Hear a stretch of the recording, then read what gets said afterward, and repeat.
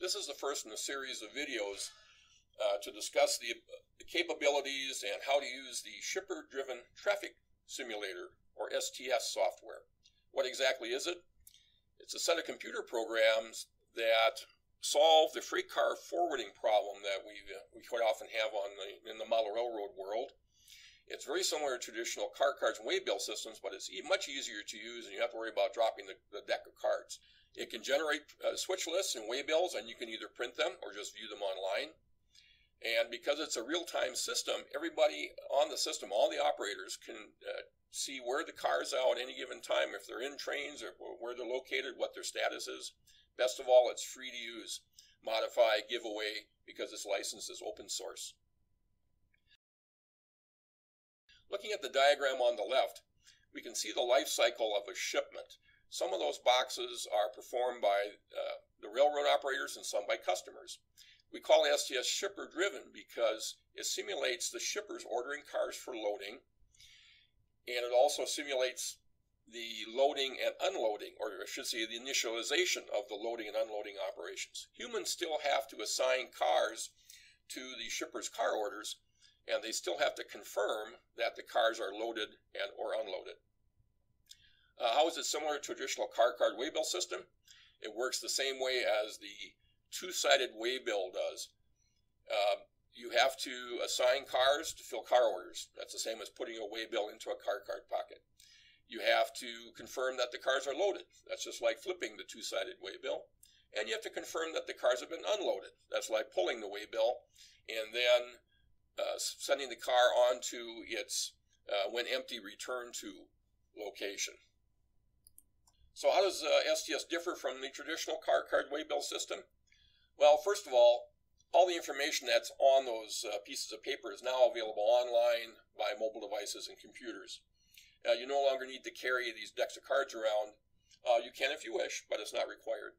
It's a multi-user system, so all the operators can view the status and location of all the cars at any given time.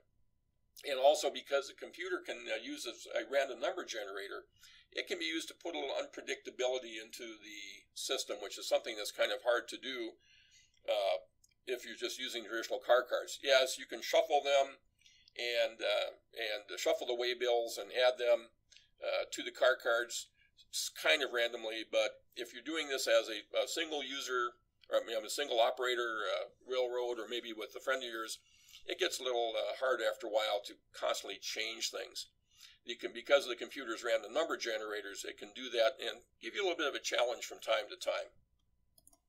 So how does STS differ from other computerized switch lists and car forwarding systems? Well, first of all, it only does basically three things that are related to car forwarding. It simulates the customers that are ordering the cars. It simulates a customer starting to load the car, and it simulates a customer starting to unload the car. Humans still have to complete those last two tasks.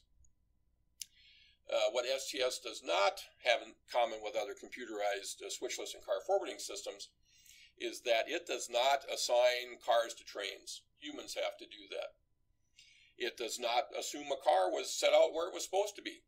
Humans have to tell STS where the cars were set out, just like you have to put the car card and waybill into the little wooden pocket on the side of the fascia. STS doesn't know anything about the length of tracks or capacity of tracks. It certainly has nothing to do with timetables, schedules, and so on. So humans have to take care of these. If you have a train that's too long for a passing siding, STS is not involved in that, and you have to solve that challenge yourself. So what you need to do to make use of STS? Well, first of all, you need a fairly modern computer, Windows 10, Apple's OS 10, any Linux system.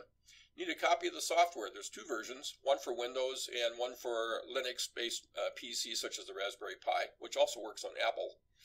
And then you have this information that you need to set up the shippers, commodities, car data, and so on. If you presently have a car card and waybill system, you already have that information. And lastly, in order to make use of the multi-user capability, you need a local area network, which any home Wi-Fi network will work just fine for that. Don't worry if you're not a computer geek. STS has a very simple user interface. It's just a basic web page, black and white. If you have reasonable computer skills, if you worked work with Windows for any period of time, these are the 6 things you need to know how to do. If you're working on a Linux or a Mac, you'll have to have a few more skills than that, but for most Windows machines, this will be fine. If you want to give it a try, go out to www.new-alm.us. That's a dash, not an underline. Look in the project section and then click on the STS link. You'll see a diagram pop up on your screen similar to the one on the right.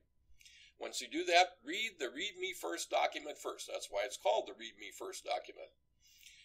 When you've downloaded and installed it, and the installation instructions for Windows and Linux and Mac are different, but once you've downloaded and installed it and got it running, this is the STS homepage. This is what you'll see. On the left-hand side, you have the simulation operations. That's where you generate car orders, fill car orders, make switch lists, pick up cars, set out cars, and load and unload cars. The center column is the reports. That's where you can view your switch lists and waybills, and a lot of other reports besides that. And finally, on the right are the database maintenance operations. That's where we'll go to set up the database when we get into the next few videos. So in order to do that, this is the information you're going to need. And I said, if you already have a car card waybill system, or even other computerized car forwarding systems, you have this info. Commodities, car codes, and so on.